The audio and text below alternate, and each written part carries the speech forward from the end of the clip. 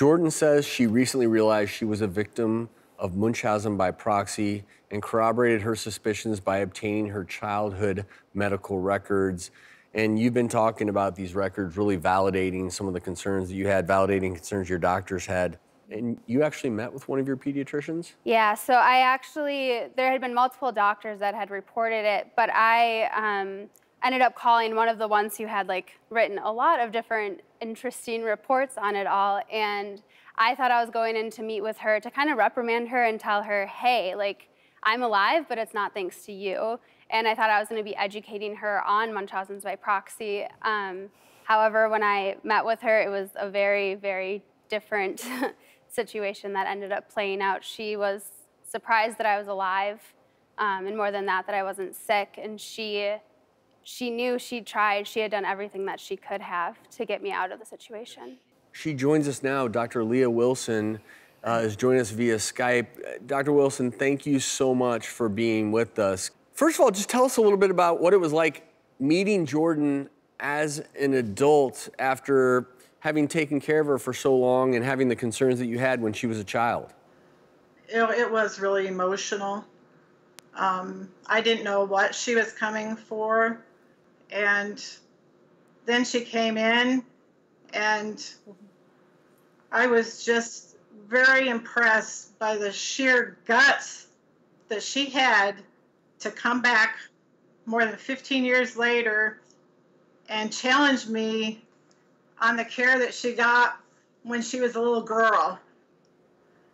And she told me all that she had been through, because this was exactly what I had wanted to stop a long, long time ago. And I even told her, I said, it would have been better for you if someone had beat you up with a baseball bat and broken your bones, because then maybe I could have helped you then.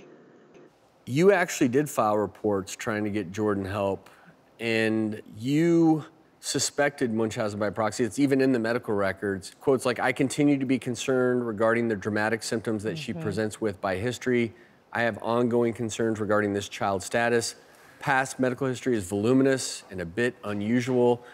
Again, when you go through her records, you can tell that people are starting to become suspicious. You did file reports to try and help. What happened? Well, it happened the same way that it usually happens when we file this kind of report. We certainly have some excellent child protection people working, but we sometimes come up against these barriers in the legal system. And the same things always come up.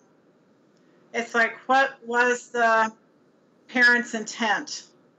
Could this just be an anxious mother? And I can say, no, this isn't an anxious mother. And then we might go to, well, this caused harm to the child.